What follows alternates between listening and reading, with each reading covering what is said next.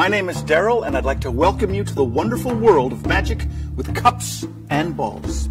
Now, the purpose of this video is to take students who already have a fundamental understanding of cups and balls and to teach them more advanced effects, techniques, and subtleties. Now, what happens is you cover it up, and just in the act of pushing it forward like this, you've secretly stolen the ball out. All you do is place the ball under the cup like this, and in doing that, secretly the cup is empty because the ball's over here.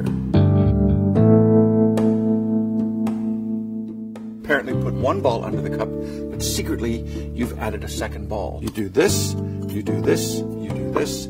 Secretly, the ball is there. You pick up the ball, for example, like this, you make it disappear, like that, and as if by magic it appears back into the cup. Now, once you understand these principles, you will have the tools required to create your own variations. There is a lot to learn, so let's get started.